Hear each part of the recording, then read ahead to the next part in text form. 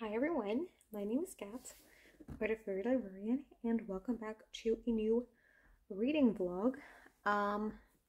It is now Friday, so I'm starting the vlog, and I'll just tell you what I'm currently reading. First, the one that I'm not doing physically. I'm listening to Divine Rivals by Rebecca Ross on audio. But I'm just not I'm liking it. It's a good book, but I just have no desire to continue listening, and it's gonna be due at the library somewhere this week. And it's gonna return itself because it's a digital copy. And I just don't care enough to get it back, I think. So that'll probably be a DNF. And I'm not really planning to continue listening to it until then, because there's no way I'm going to finish it before that. It's a shame, but you know, I'm not. It's not a bad book, I just am not really invested and it didn't really hook me. So that's one. I'm also reading Shelter Mountain by Robyn Carr, the second book in the Virgin River series. And I'm really loving that one. I just have a smile on my face every second I'm reading it. It's so good. It does deal with heavier topics, but it still just feels really wholesome and feel good. So I'm loving that. Physically, I am reading The Thursday Murder Club by Richard Osman, the first book in the Thursday Murder Club series. I'm also really enjoying this. The characters are so much fun. That's really what I'm reading this for. Like the actual mystery is fine, but it's not what's hooking me here. If it would just be like a straight up murder mystery, like not that this isn't, but it's like a cozy murder mystery, which is like a detective story, and that would be the premise. I wouldn't have picked it up. But just the characters make this so enjoyable and so fun, and I love the characters in this. So yeah, and it's funny in times. I'm not dying laughing like I heard of from some people, but I am really enjoying it. And then the last thing that I am reading at this point is Everyone Knows Your Mother is a Witch by Rivka Galchen. It's a historical fiction about a woman who's accused of being a witch. And it's also not really hooking me. Like, when I'm reading it, I'm having a good time, but just continuing is hard. Like picking it back up, I have to force myself a little. I'll give it until like 20% because I'm 40% in, so I'll give it till 20 before I decide if I want to DNF it or not. But it's not a bad book. I'm just not that hooked at this point. So that's what I'm reading. I am now gonna pack my bag for class, and when I'm done that, I'm gonna read for class, like until class starts. But I'm not sure what I'm gonna read. If I'm gonna, I don't know what my phone just did, but it stopped recording for no reason. So I was saying that I'm either gonna read some more of Everyone Knows Your Mother is a Witch, or maybe I'll start a comic, and that is This one in Dutch is Het Parijs der Wonderen. The original French title is Le Paris des Merveilles, so it translates as The Paris of Miracles, something like that. And I just noticed that it's only 2 albums in this story, so that's really nice. I know that this is the only one that's out because it's a relatively new release, which is also why there's no English version at this point. But this seems fun. It's a historical fantasy with a murder mystery element, and I'm really excited. So I'm gonna read one of these 2. I'm not sure which one. We'll decide once I've packed my bags. But I already wanted to start this vlog, so there we are. Welcome to the vlog. I'll talk to you when I have a new update. Hi, it's the same day, it's just a little bit later, and I just finished my comic. I'm a little disappointed in this, I'm not gonna lie. It just looked very fun and cute, and like if you look at the back, like you have this image, which and the image on the back just doesn't give the right vibe for the book, I feel, and is quite misleading, because it is incredibly fast-paced. There is so much going on, and I think that the pacing is too fast. There is not enough time to develop the characters, to... yeah, I just didn't really know what was going on some of the time. It was just... I wish it had more time to develop those things. There were so many names as well, and I just couldn't tell them apart. So that was really, that made it a little hard to always get it. And I still, after finishing this, I'm not quite sure what the plot of this was. Not because there was no plot, but because there was too much plot, and there were so many things that I didn't really understand what we're doing, and I felt it was underdeveloped. Like, I didn't get... We get some random world building facts that were really fun. Like, we have this winged cat. He's great. I love him. I love his character. And we get a piece of lore that, like, if those winged cats lie on, like, sleep on top of a text, they can read it. Which is, like, really random. But, like, those fun details sort of bring a world to life. The thing is, we got those, and I liked those, but we didn't always get the more political background that we needed to understand the story. And I don't know if that's necessarily world building or just character building. Like, we don't know who is on which, like, on whose side people are on.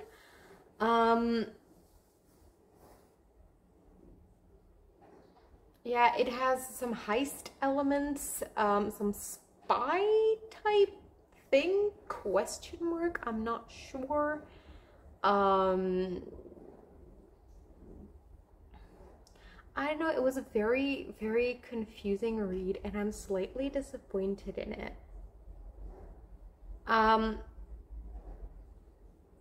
Like, I still enjoyed it. Like, the art style I really liked, and some of the plot was really fun, but the characters were underdeveloped. As I said, it was too fast. I didn't always get what was going on. I do like where it left off.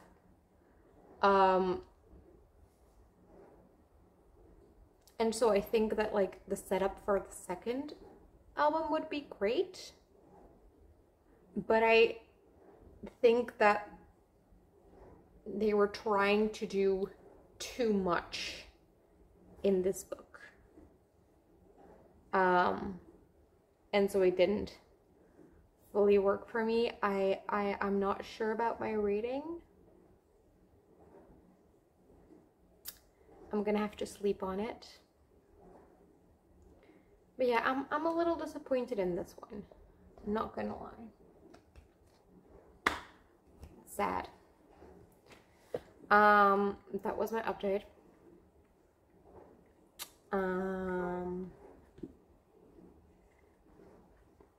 I'll talk to you again when I have more. Bye. Hi. It's Monday evening, and I have some updates for you. First of all, I finished The Thursday Murder Club by Richard Osman. This was great. I loved it. The mystery was a lot of fun, like the actual case. What I find interesting is that while this book does feel cozy, and I would classify it as a cozy murder mystery, the case itself isn't that cozy. Like, we have some like rich dudes and shady business, some drugs involved. Like, that's not what I associate with cozy. So it creates this very interesting contrast. So yeah, I like that. The who did it, I guessed part of it. As in, I guessed the motive, but not the who. Or like not necessarily like the actual motive, but just like this is gonna have something to do with it, and that was the thing. So that was nice. But most of my bookmark's still in there. Most of all, I loved the characters in this. Yeah, but they are what made this so much fun.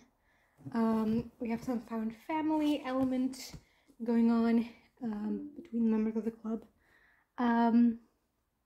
Also, just their characterization was really nice. They really felt like elderly people.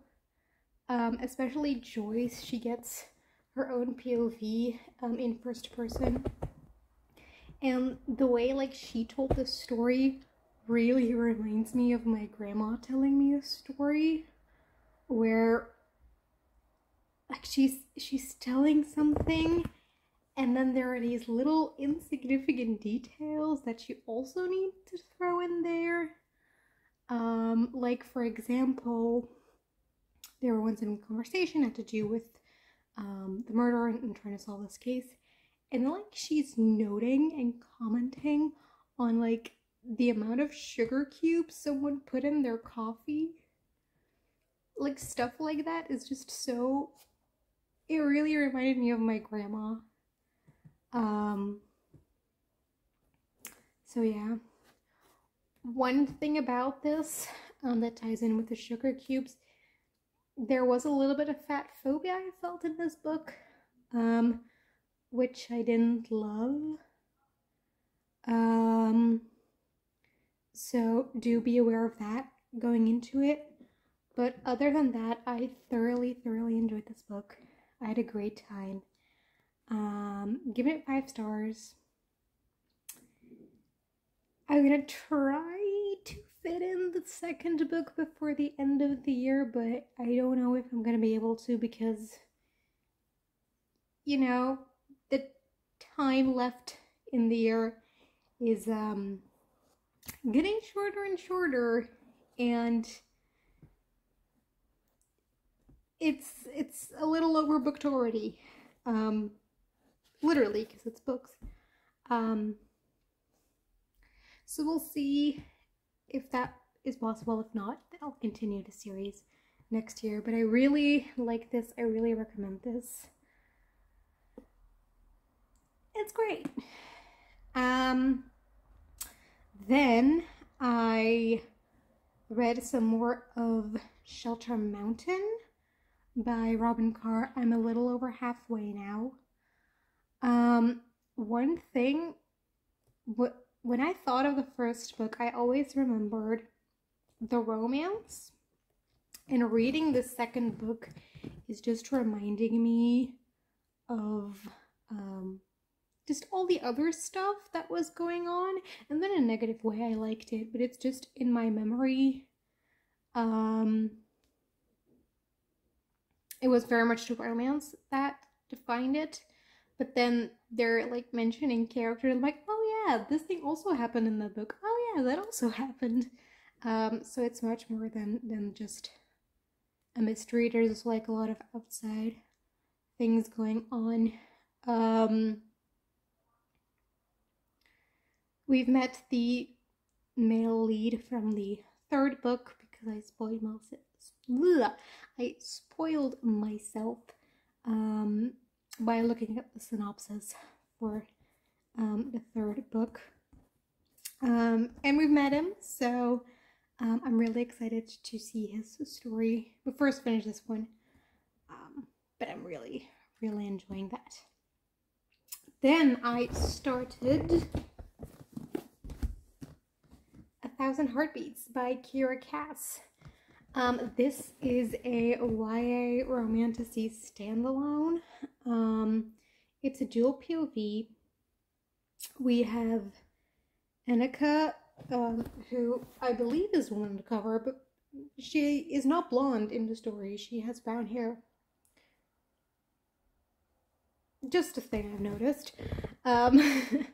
But she is the princess of a kingdom, and she has to marry for political reasons, and the person that she has to marry is just red flags everywhere.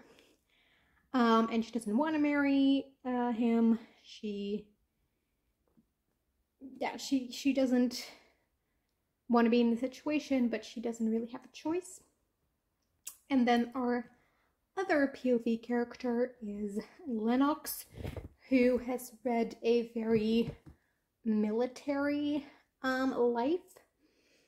And he has to do a task to prove himself to the leader.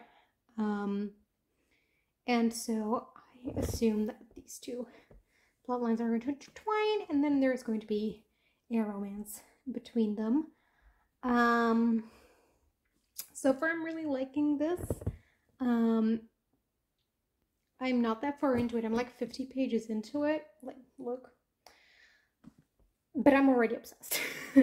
I don't want to put this down. I want to keep reading. I'm really into it. I'm happy because I was a little bit nervous because the last book I've read by Kiera was The Betrothed, and I didn't have that one because I thought it was boring. So I hope that this is gonna not be that. And I hope another hit from Kiera. I am, however, going to put this down for now, however sad I am. Like, not as in I'm pausing it and I want to read it for a while just for tonight. I'm not going to continue reading this.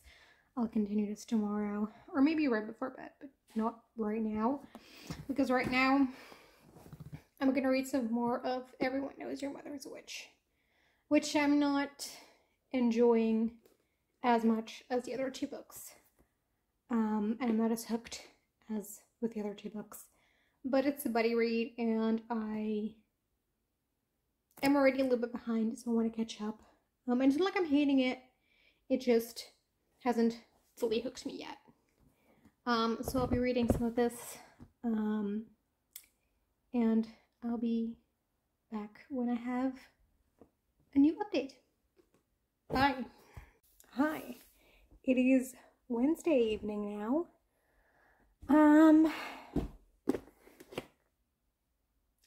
I think I'm gonna DNF this. It's not a bad book. Definitely not. And I already mentioned earlier how I found the short chapters kind of choppy and jarring. I did get more used to that, or it got better, or whatever. And I think that is because it sort of became, I wouldn't quite call it mixed media, but we did get some like a mixture of formats in which the story was being told, and then the shorter chapters works a little better for me because, like, we had a letter, and a letter just usually doesn't go on for 30 pages. And then we got like an interrogation, which is also like limited in time. And so it felt more natural to have these short chapters because of that. And so it didn't bother me as much. And those other perspectives I did really enjoy. So when there was an interrogation of someone, when there was a letter from someone, I really liked those parts. It's just the main perspective, which is just Catherine telling her story. I'm not invested, and I don't care. And I have to force myself to pick this book up. I have to force myself to keep reading. So I'm just gonna not do that and DNF it. Which is a shame because it is a good book. And if it sounds appealing to you, I still would recommend it. It just wasn't for me.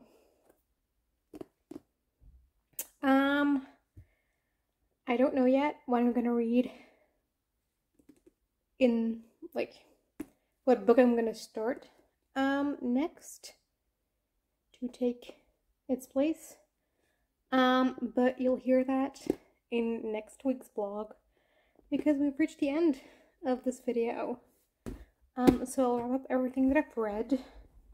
This week, I finished The Thursday Murder Club, which I really loved. I gave it 5 stars. It's great. I also read this comic, like Paris of Miracles is the translation of the title. But I can't find an English translation, unfortunately. I don't know if I've told you this. I'm not sure. I think I have, but I'm not sure. Anyway, I wasn't the hugest fan of this, but then later on I find out that it was a spin-off. Which makes a lot of sense with how this was structured and how I felt about this. So I'm gonna read the original series first, and then I'm gonna reread this, and then I'm gonna like properly rate it, review it, etc. Because I don't think I've given this a fair shot. I don't think I'm giving this a fair shot if I don't rate the original series first, because it really relies on knowledge from that first series. So I'll do that. I DNF'd Everyone Knows Your Mother is a Witch, as I just told you. I